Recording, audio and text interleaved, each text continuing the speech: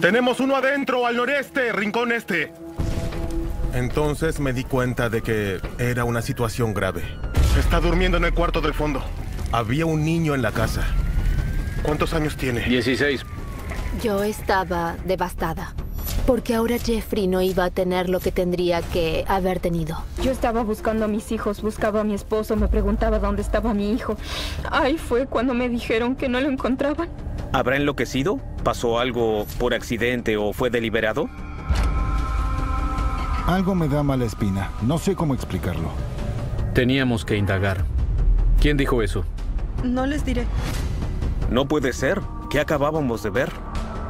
¿Qué crees que le pasó a Ya les dije, seguro quedó en el incendio, no sé más. A veces estas cosas pasan. Si eso te pesa, entiendo. Yo entiendo. Los dos somos padres y... No entienden el peso que cargo.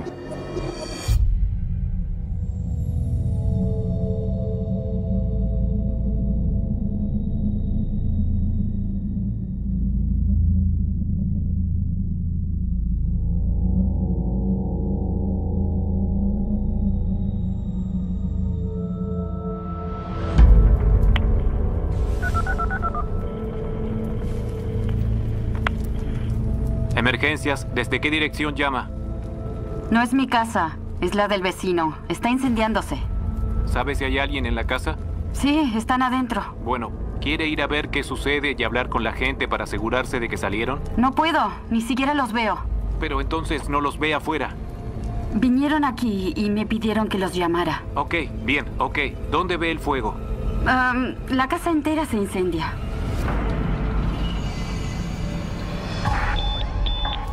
¿Logran ver si han evacuado todos? Los residentes fueron a la casa de la vecina y le pidieron que llamara a emergencias. Luego volvieron a su casa. Afirmativo. A los pocos segundos, el oficial Dustin Smaitana, que estaba patrullando en el área, se apresura por llegar a la escena. Una casa pequeña en una parte alejada del condado.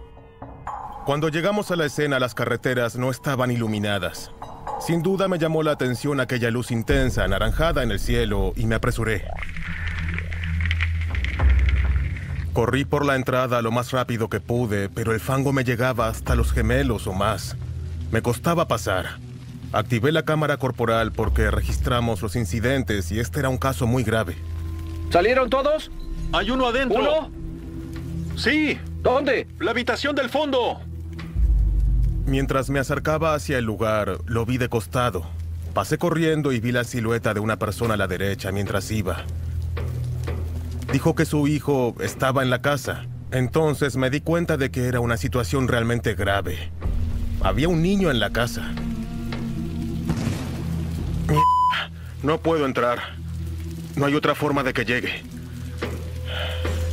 ¿No hay manera? No, no hay manera. No sé si podrán llegar con los camiones. Veré si se puede llegar por atrás, no lo sé. Mierda.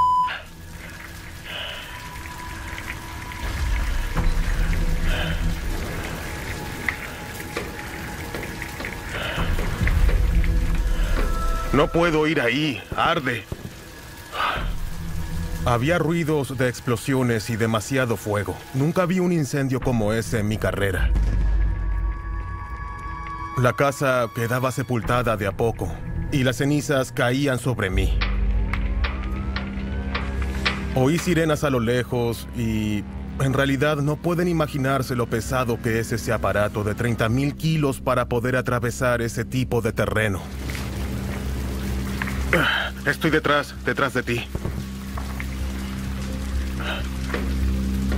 Aquí vamos, a la derecha. Cuando mi compañero y yo nos dimos cuenta de que no se podía ir por atrás, volvimos a la entrada y establecimos contacto con el hombre que dijo que era el propietario. Está aquí. Salí a pasear al perro y cuando volví me encontré con esto. Fui por el costado para ver si podía sacar a JR y fui por la parte de atrás. Pero la habitación para el bebé estaba incendiada también.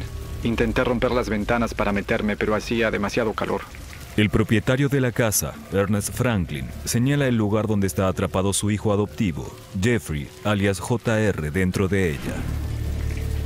Está durmiendo en el cuarto del fondo. Está incendiado. Demonios. ¿Cuántos años tiene? 16. Ah, no llego. Intenté ir por el otro lado, pero no pude acercarme. 09 a Chenango. 109, adelante. 09 a Chenango. Informan que queda una persona en la casa. Cuando me enteré de que había una víctima en la casa, me sentí impotente, igual que mi compañero, y nos quedamos parados mirando cómo la casa se incendiaba más y más, porque ya no había nada por hacer. ¿Tenían estufa a leña o algo? Sí, veo la leña en el patio trasero. ¿Quién más vive aquí? Mi esposa salió ahora. ¿Tu esposa salió? No sé si llegaremos. No, creo que no pueden pasar de ahí. Minutos después, los departamentos locales de bomberos llegan a la escena. Sí, ven por el costado. Por aquí podemos subir. Tenemos uno adentro, al noreste, rincón este.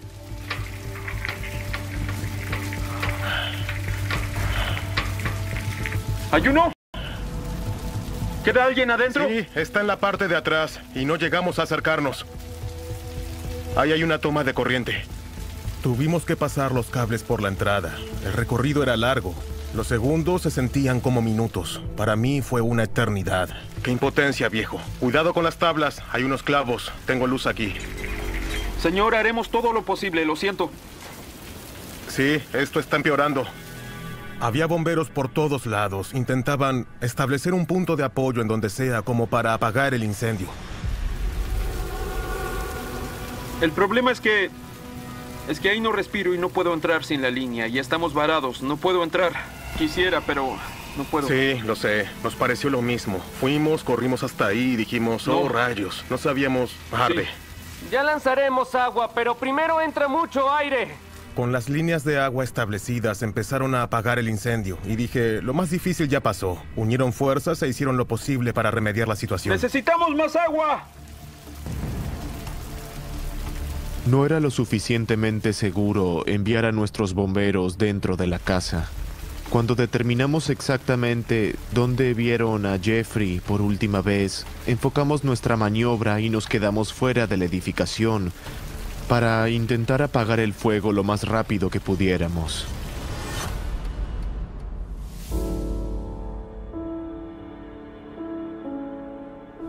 Jeffrey nunca tuvo a sus padres al lado. Llegó a casa y sufrió un cambio enorme. Todos lo queríamos, así que valió la pena. Ese niño sí que nos hacía sonreír y amaba todo. Jeffrey era sordo. También tenía problemas de aprendizaje. Le costaba aprender y dominar su propio idioma. Y él se comportaba bien. Hacía lo que hacía un niño de 3 o 4 años promedio, solo que él era más grande. De todos modos era feliz, a pesar de todas las dificultades que tenía. Jeffrey tuvo la oportunidad de tener padres. Nosotros le preguntamos, ¿quieres quedarte con el tío Ted y la tía Jen? ¿O quieres una mamá y un papá para ti? Dijo que quería una mamá y un papá para él. Fue difícil. No queríamos dejarlo ir, lo amábamos, pero nos consolaba pensar en que tendría padres propios. Merecía tener sus padres.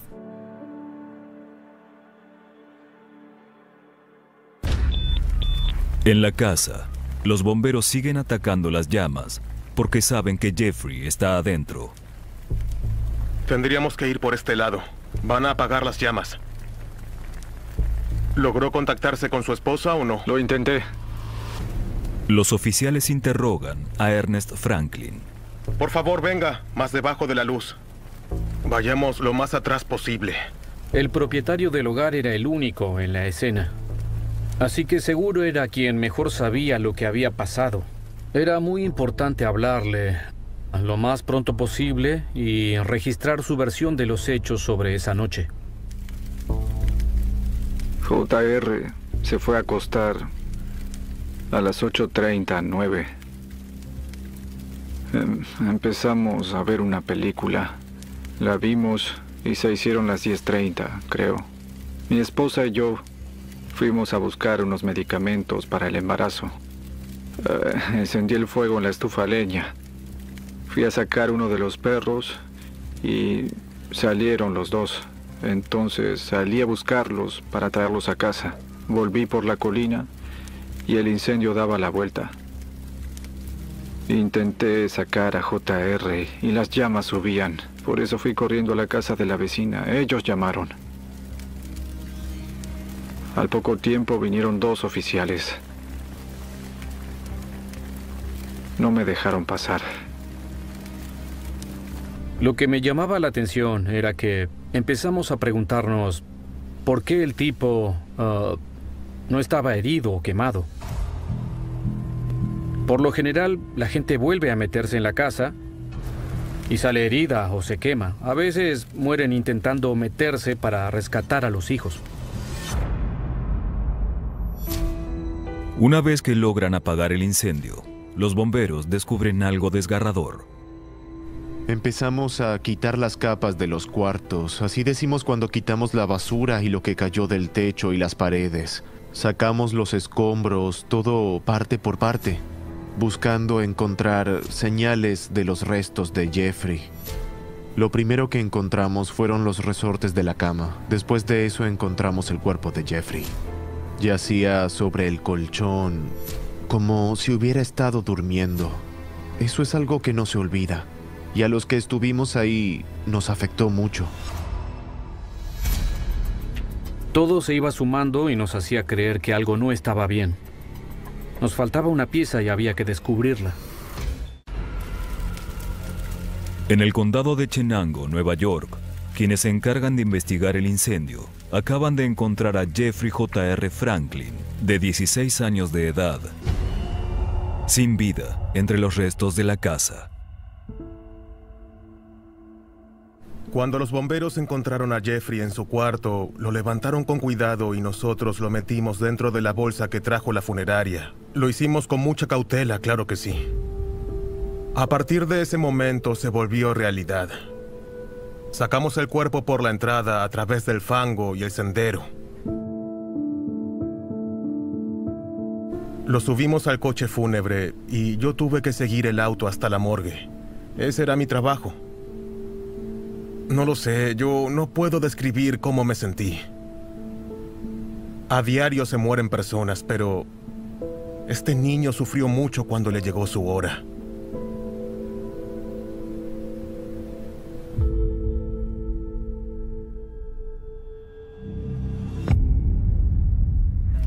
Las unidades están en alerta. Ahora comienza la investigación del incendio. Y los detectives primero hablan con la madre adoptiva de Jeffrey, Heather. Me enteré de que Heather estaba en la casa de la vecina y, claro, necesitábamos que ella declarara. Entonces fui a buscarla a la residencia. Heather describe cómo fue su tarde antes de que comenzara el incendio. Fui a Walmart a eso de las 11, eso creo. Luego fui a Price Chopper. Ok. Porque me había olvidado el sedante que necesitaba para poder dormir más que nada. Compré cereales, no me convenció el precio y me quedé pensando en unas sábanas para bebés que había visto en Walmart. Por eso volví ahí. Hice mis compras y volví. Luego se fue todo a la basura. Perdón la expresión. Me encontré con esa pesadilla en casa.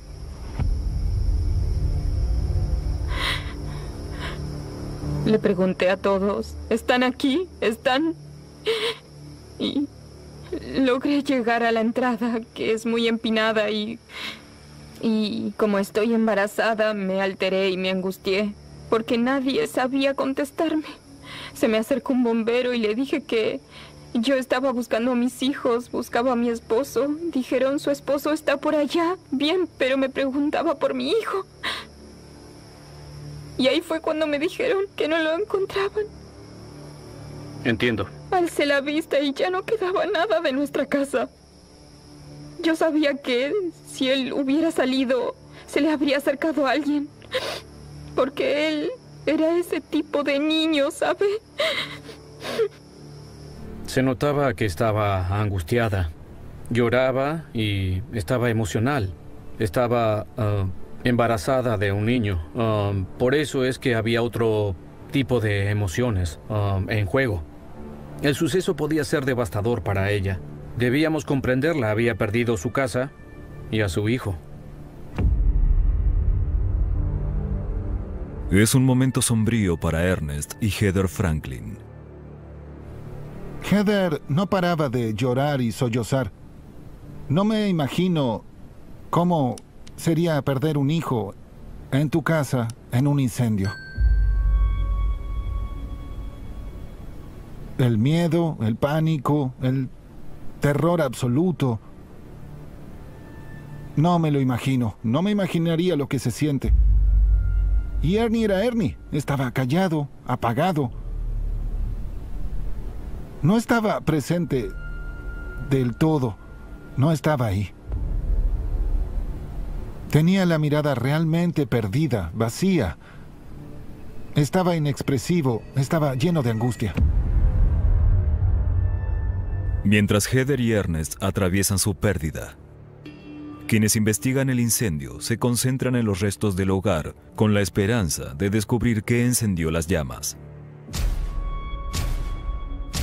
Comenzamos a investigar tomando fotos, comparando lo que veíamos con la historia, con los datos que obteníamos de los interrogatorios. Intentamos unir todas las piezas. Notamos que la puerta de la estufa de la sala de estar estaba abierta e indagamos sobre eso.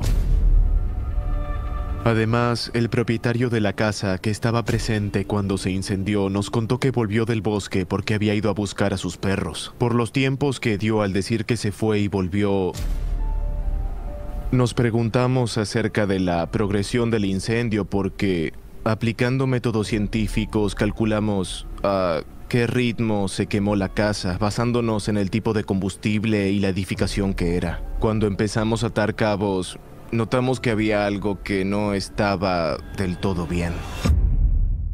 Los detectives necesitan saber más acerca de lo que pasó la noche del incendio y empiezan hablando con el vecino de Ernest, Dominic Gildersleeve. Disculpen, muchachos. Descuide, el perro no muerde, ¿no? No. Debíamos seguir juntando información y transmitirles los datos a quienes investigaban el incendio. Dominic estuvo ahí en el incendio y vio las reacciones de Ernest. Dominic los ayudaba con los animales, los de afuera y los de interior, los perros y gatos, cuando los Franklin se iban. Era fundamental hablar con él y preguntarle si pasó algo extraordinario. Y además queríamos ver cuál era su versión de los hechos y qué decía acerca de Ernest. Ernie es amigo mío. Claro. Pero hay algunas cosas que me incomodan cuando hablamos de la historia, de... Solo díganos qué opina. No sabemos qué pasó. Solo queremos atar cabos. Claro, Acaba de pero... morir un niño de 16 años, así que... algo me da mala espina. No sé cómo explicarlo. ¿Cuál es su opinión personal como padre? Mi opinión personal es... ¿por qué vino a pedirnos que llamáramos a emergencias antes de intentar rescatar a su hijo? ¿Cómo sabe que fue así? Es lo que doy por entendido, ¿saben? Porque era evidente que la casa se estaba incendiando. ¿Qué tan lejos podía estar? ¿Cuán lejos pudo irse? Claro, para no ver el incendio. Luego, Dominic menciona algo más que podría justificar la extraña forma de actuar de Ernest. ¿Ha tenido alguna conversación acerca de lo que pasó antes o después? No hablamos en detalle porque como tiene trastorno de estrés postraumático, no quise hablar de ello. En verdad, no quise. Claro. ¿Cómo sabe que tiene ese trastorno? Ernie siempre me lo dijo. Hasta los fuegos artificiales lo angustian, él no lo soporta. Cuando encendimos algunos aquí, tuvo que irse en el auto porque era demasiado. Es algo evidente, ¿saben? Bien. Dominic estaba armando su propio rompecabezas porque algo no encajaba para él y le preocupaba que algo no estaba bien en Ernest. Algo pasó y Ernest aparentemente estaba intentando cubrirlo. Entonces, 2 días después del incendio, los investigadores reciben el llamado del médico forense. Me expresaron ciertas preocupaciones. Antes que nada, había poco gin en la tráquea y los bronquios de Jeffrey, en su boca y lengua. Eso no era consistente, se había muerto en un incendio. Además, tenía poca carboxihemoglobina en sangre, lo que nos indicaba que no estaba respirando cuando se quemó la casa. Con los datos que teníamos de la autopsia, nos dimos cuenta que Jeffrey murió antes del incendio. Cuando hablé con el patólogo, establecimos que no se trataba de una investigación de incendio. Era una investigación por homicidio. Teníamos que descubrir quién lo había matado. La primera persona que quisimos investigar y por la cual nos inclinábamos más era Ernest.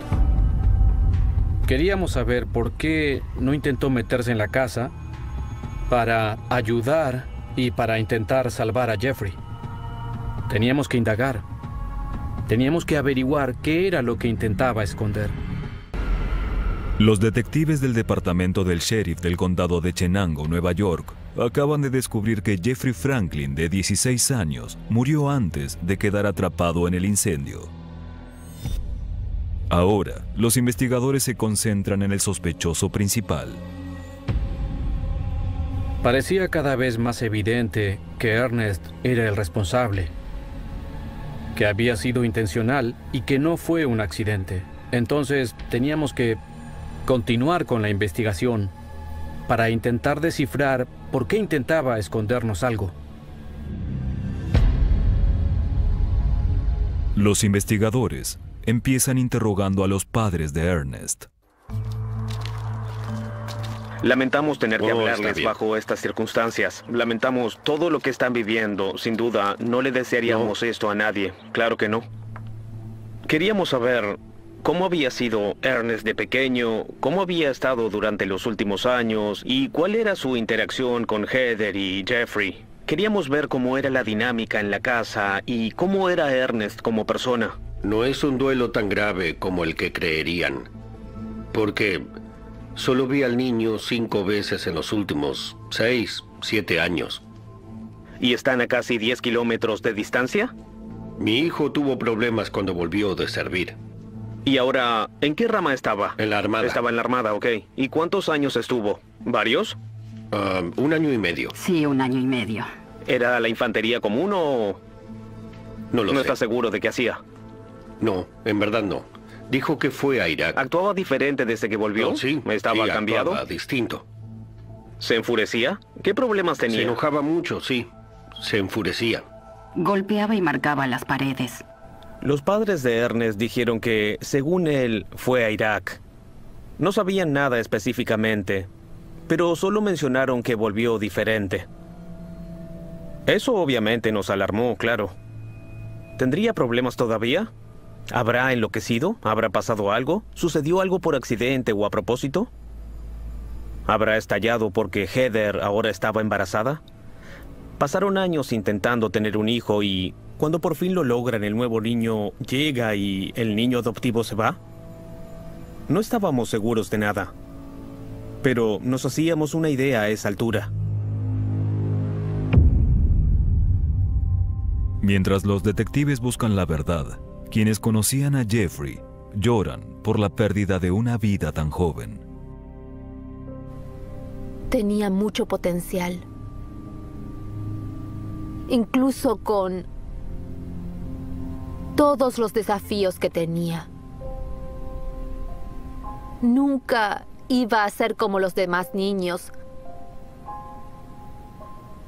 Pero igualmente, tenía mucho potencial como para tener una vida buena. Lo siento.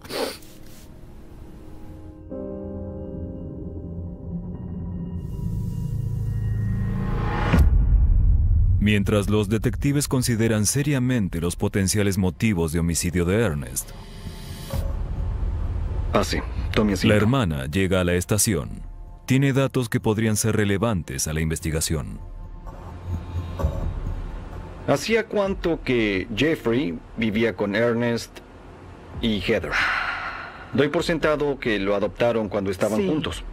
Okay. Lo conocieron en 2005 o 2006. Y luego Lo adoptaron en 2016. Y ahí fue cuando todo cambió.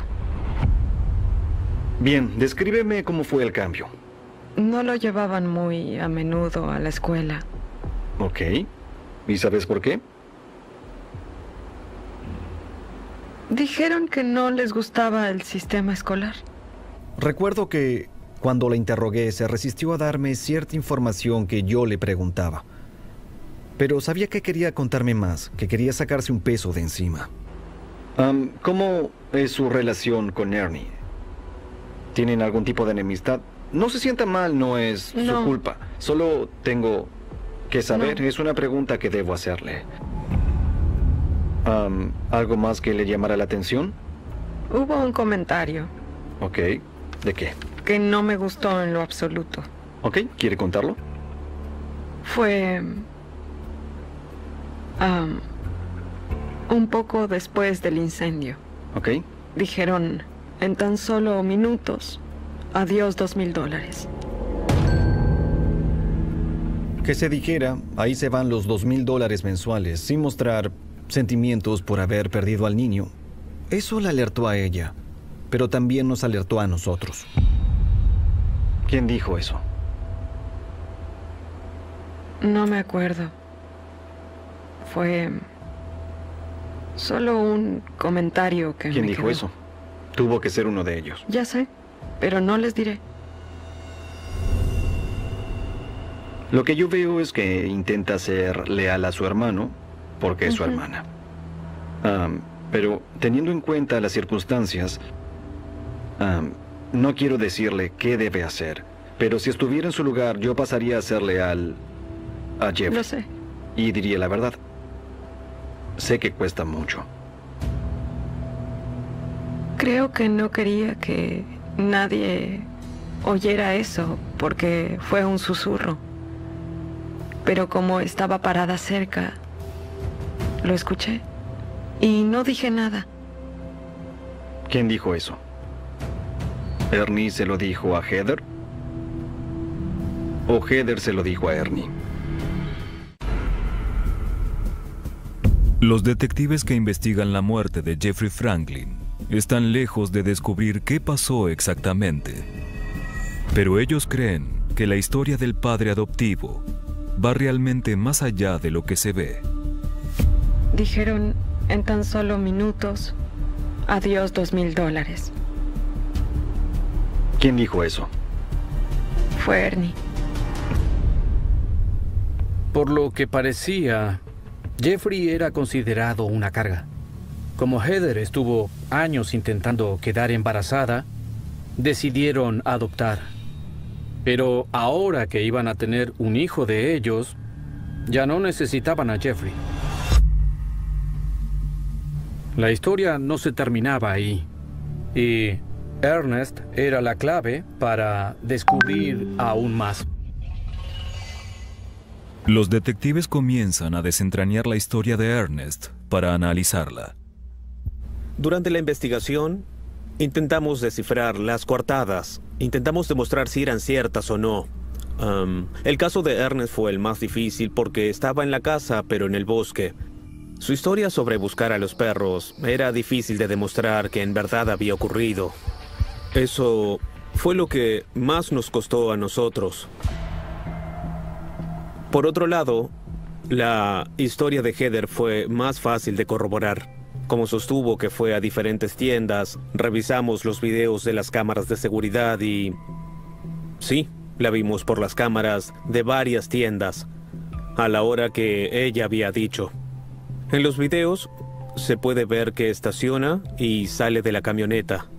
Se la ve entrar en la tienda y se ve a Heather tomando un carro y paseando por los corredores. Luego vimos que fue a pagar y se ven algunos productos porque la cámara estaba por encima. Después salió de allí.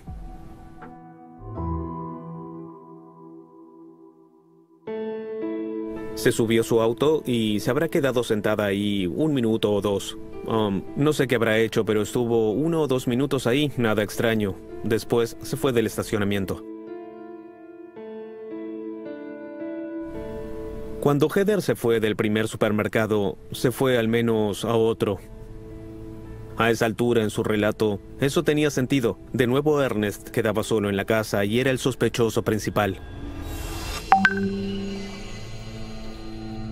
Los detectives tienen cada vez más sospechas sobre Ernest.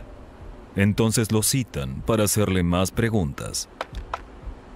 ¿Qué crees que le pasó a JR?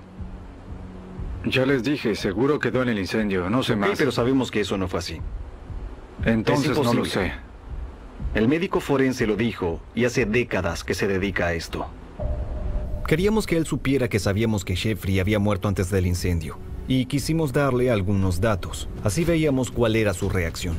Él sostiene que no murió en el incendio. Cuando la gente se muere en un incendio quedan muchas pruebas. Les queda hollín en las vías respiratorias, ¿cierto? Y sube el monóxido de carbono que tienes en sangre y te mata.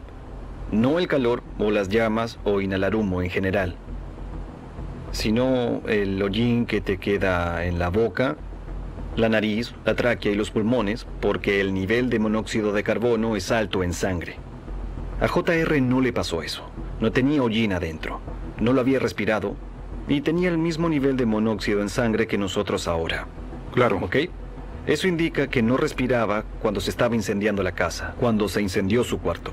Y eso solo se justifica si pensamos que no respiraba desde antes porque estaba muerto. Algo le pasó a JR. Esperábamos que se quebrara y confesara, que nos dijera qué había pasado esa noche. Pero se mostró terco a lo largo del interrogatorio, frío como poco empático. Nunca se disculpó por lo que le pasó a Jeffrey. Algo le pasó a JR. Y luego se incendió tu casa. ¿Por qué quemaría mi casa? Para esconder que le hiciste a JR. ¿Por qué lo mataría? Algunas veces cosas estas hacen cosas que a pasan. veces... Si esto te pesa, entiendo. Yo entiendo. Los dos somos padres, nosotros... Ustedes no entienden el peso que cargo. Tienes razón. Yo no soy tú. Lo Ni que siquiera digo sabes es... por qué adopté un niño. No lo sé. ¿Por qué no me lo dices? Porque le disparé a un niño en Afganistán. A un niño y a su madre. Cuando volví, quise adoptar. Y llegó él. Desde el primer día quise adoptarlo. Teníamos los registros del ejército y sabíamos que no estaba diciendo la verdad. Sabíamos que no había combatido en Afganistán. Mientras más hablaba, más creía que nos mentía y que pudo haber mentido acerca de otras cosas a lo largo de la investigación. Sabemos que le hicieron algo. Lo sabemos. Y tú también. Sabes que le pasó algo. Y si no lo pones en palabras, ese sentimiento no desaparecerá. Se quedará ahí y se va. ¿Crees que no sé qué efecto tiene eso? Sé que lo sabes, pero intento recordártelo. Es hora de llamar a mi abogado. A esa altura tuvimos que dejar de hablarle y llamar al abogado que nos había pedido. Pero quedaron algunas preguntas sin responder. Como Ernest no está hablando, los investigadores deben armar el caso en su contra de otra forma y acuden a su esposa, Heather.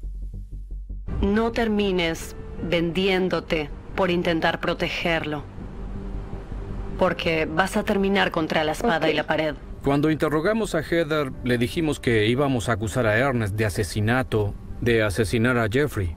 Y le dijimos que tenía que pensar en ella y en su bebé aún por nacer, que si tenía alguna información debía decirlo. Quizás te convenció para que creyeras que a ti te castigarían menos que a él por estar embarazada. No te incrimines por él si sabes algo. Cuéntalo todo. No puedo decir más. No te guardes ningún detalle. No te guardes nada. No lo hagas. Cuando él tenga que ir al estrado y esté bajo la mira, va a decir la verdad. Y si te involucra o mencionan que sabías algo, si nos lo cuentas en este instante... Nosotros podemos cooperar. Ok, solo queremos confirmar tu historia. Lo sé. Tú no le importas. Puedes proteger a tu bebé. No entiendo cómo podría proteger. Con la verdad. Con la verdad. Y no te guardes nada. Si no mencionaste algo, empecemos de nuevo desde el principio. Avancemos ahora sin rencores. No me importará si me cuentas algo que no has mencionado antes. Avancemos. Empecemos de nuevo. ¿Qué no nos contaste? Nada que se me ocurra. Tiene que haber algo. Algo no nos contaste. Hay demasiado en juego. Sabía mucho más de lo que contaba y fue frustrante. Intentó esquivar nuestras preguntas e intentó no responder nada al pedir permiso para ir al baño constantemente. Por eso tuvimos que dar un paso más para descifrar qué pasó en verdad. Lo que hicimos fue pedir la orden de allanamiento de la camioneta. Eso nos daría muchos datos acerca de lo que ocurrió esa noche. Ok, Heather, esta es la orden de allanamiento de la oficina del sheriff de Chenango. Podemos confiscar el vehículo. Esto nos permitirá a nosotros, la policía estatal o la oficina del sheriff, confiscar tu auto o teléfono, ¿entiendes? Veamos. ¿Por qué necesitan el teléfono? ¿Por curiosidad? Sí, para confirmar todo lo que nos dijiste y lo que se dijo, para revisar y ver si queda algo que nos sirva. Okay. Es todo. Con la orden de allanamiento revisamos la camioneta y encontramos pruebas extremadamente valiosas. No esperábamos encontrar un GPS portátil dentro del vehículo, porque eso contradecía su coartada. Los detectives del departamento del sheriff del condado de Chenango, Nueva York, le preguntaron a Ernest Franklin acerca de la muerte de su hijo adoptivo Jeffrey, pero no llegaron a ningún lado. Después de hablar con su esposa Heather, descubren un GPS dentro de la camioneta de la pareja. Cuando al fin confiscamos el GPS del vehículo y empezamos a indagar, pudimos ver a qué hora y en qué lugares había estado la camioneta durante aquella noche. Nos encontramos con revelaciones sorprendentes. Dijimos, ¿qué es eso? ¿Qué acabamos de ver? Primero vimos que se fue de su residencia esa noche, en la hora que ella dijo, y vimos que fue a Walmart a la hora que dijo.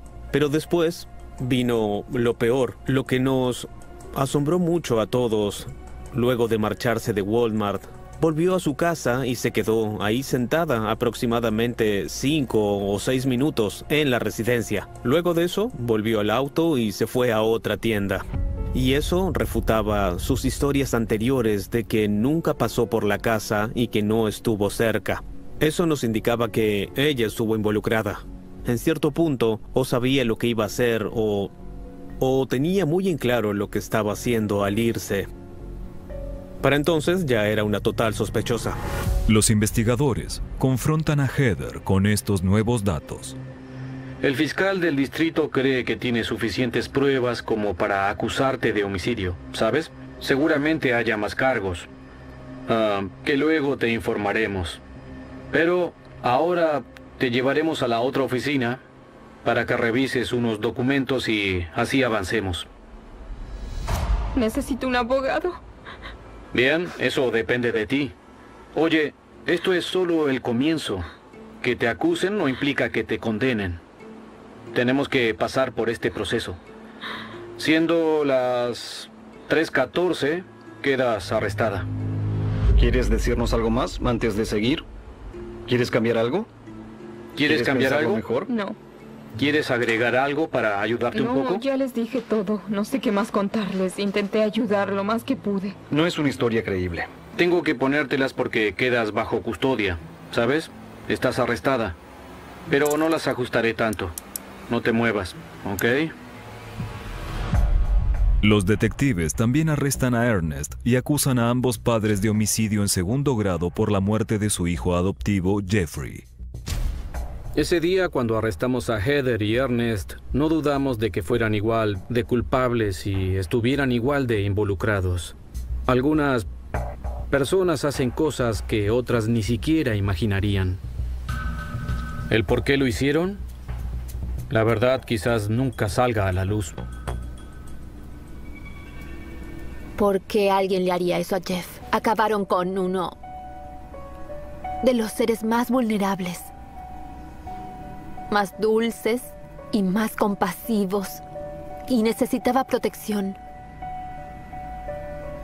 Ya no está aquí por las acciones y elecciones de otras personas. Ellos acabaron con él. No nos lo tendrían que haber arrebatado. Es injusto.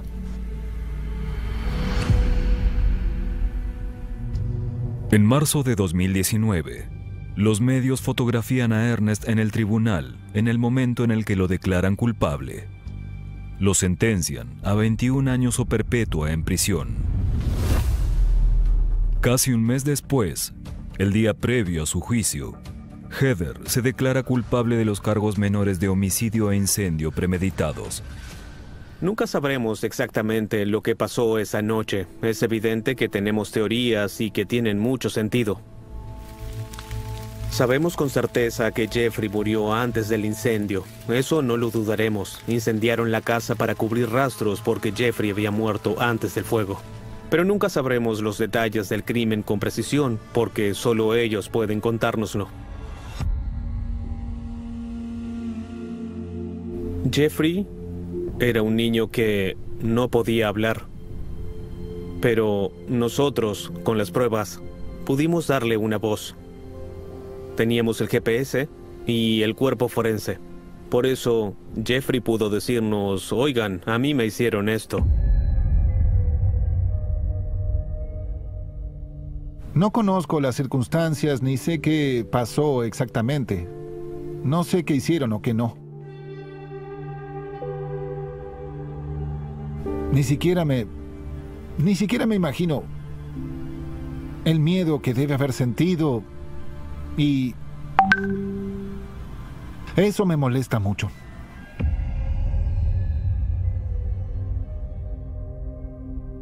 Solo espero que haya pasado rápido, sin dolor. Lo siento.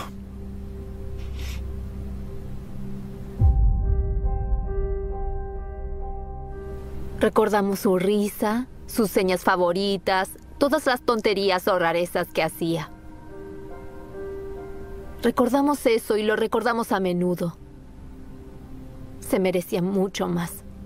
Tendría que estar viviendo su mejor vida ahora. Y eso no implica tener una carrera o ser médico, solo implica vivir. Ser feliz con quien uno es.